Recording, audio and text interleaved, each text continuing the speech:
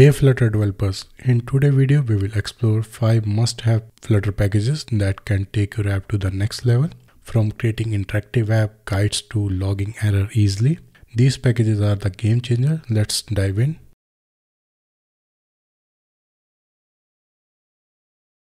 First package we have ShowcaseView, and this package helps us to highlight the key feature in our application using tooltip overlays, and it is the perfect for onboarding new users or showcasing the updates.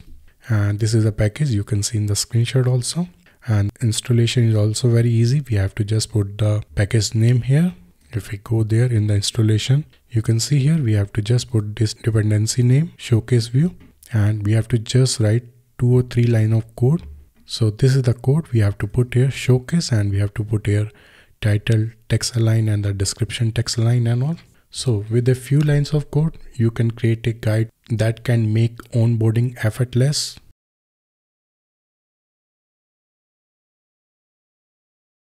Next, we have country code picker, and this package helps us user to select their country code simply when entering their phone number.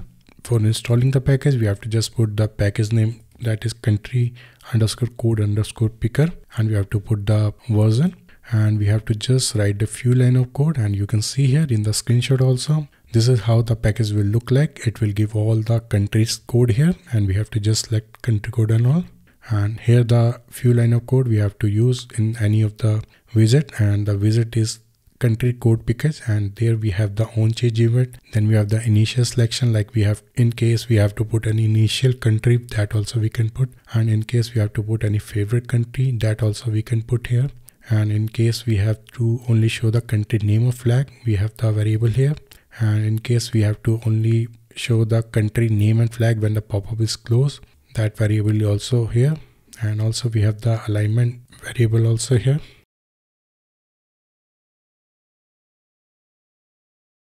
Have you ever wanted to force a user to update your application? That's where we have the force update helper come in handy. And this package helps us to force the user to update the application. And we have to just put the dependency. In the dependency, we have to put the package name, that is the force_update_helper.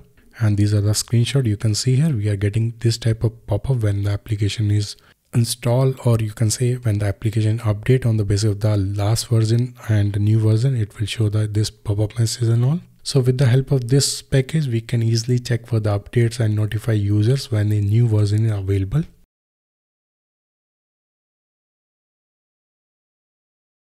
So the next package we have the logger, and sometimes the debugging can be a pain, but the logger make it easier, and it's provide a color logs and JSON formatting, and even stack traces also it provide.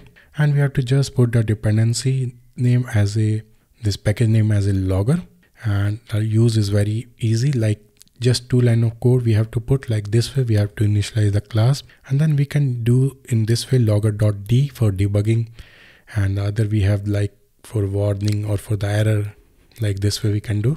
Clean and readable log can save your hours of debugging.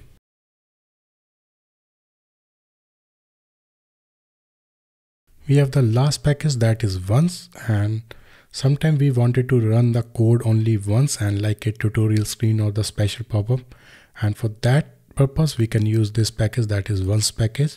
And installation is very easy. We have to just put the package name in the pub spec, and after that we have to just run 2 lines of code. So this once widget support the show once, then also we have the show on every new version, show every 12 hour, show hourly, show daily, show on new day, show weekly, show monthly, show on new month, and the show yearly, and the show custom way also. And in this way we have a lot of version of using this widget. And with the help of this package, you can ensure that certain action happen only once per the user session. And that's the end, and let me know in the comments and which package you will try first. And don't forget to like, subscribe, and hit the bell icon for the more Flutter tips.